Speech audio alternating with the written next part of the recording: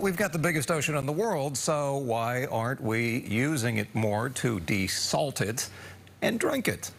In some places it makes sense. Welcome to our tour of the Carlsbad Desalination Plant. This billion-dollar desalination plant makes 7% of San Diego's water. We are standing on our 2.5 million gallon storage tank. At the edge of the ocean in Santa Barbara, this plant makes 30% of their fresh water. So in these days of exceptional drought, where else does building another plant make sense? Saudi Arabia, Bermuda, the Bahamas. Not the Bay Area? It would probably double your household water bills. It is very expensive. Except in Antioch. The technology has improved to the point where it makes economic sense for the city of Antioch. They're just breaking ground here on a new plant that will take 8 million gallons of brackish delta water and turn it into 6 million gallons of drinking water.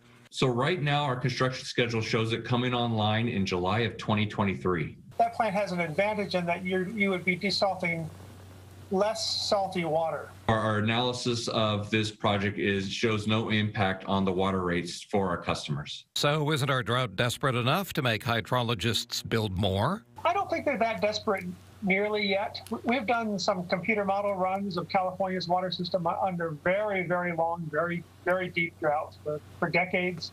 And even there, you see relatively little desalination, seawater desalination in the mix. See, there's a big problem aside from the expense. You build them, and like a bolt from the blue, drought's over. Most of the desalination plants were mothballed because they didn't need them. They had other cheaper sources of water. This is what's crazy. Listen to this.